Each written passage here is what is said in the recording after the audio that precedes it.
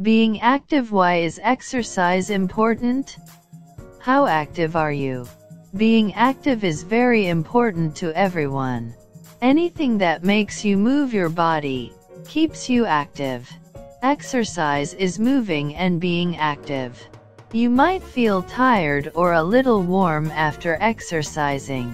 You need energy to be active and exercise. How active have you been today? How active have you been this week? What exercise can I do? Children are very active. It is very likely you will have done a lot of exercise and not even noticed it. It is important to remember you can still do less active activities, like reading a book, but it's important to balance these with plenty of activity. Can you think of 5 ways? Exercise is good for me. Exercise is extremely important for you because it keeps your body healthy. Another important reason exercise is important is because it makes you feel great.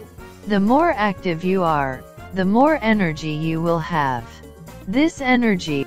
Exercise is good for my heart. Exercise is also very important for the organs inside your body.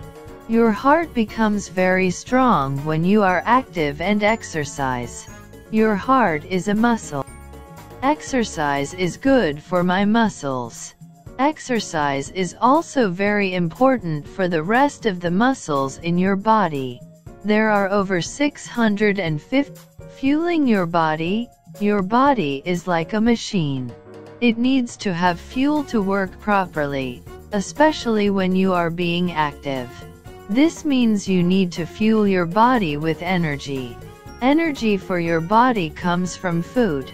Eating a healthy diet and drinking lots of water will fuel your body.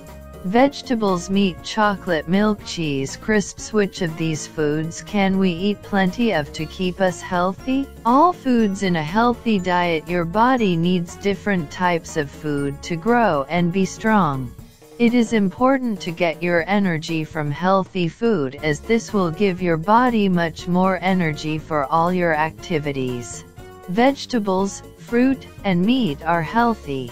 You need milk, yogurt, and cheese to make your bones strong. You also need food like potatoes and rice to give you energy. You can also have treats like chocolate and crisps. Just remember not to have them too often.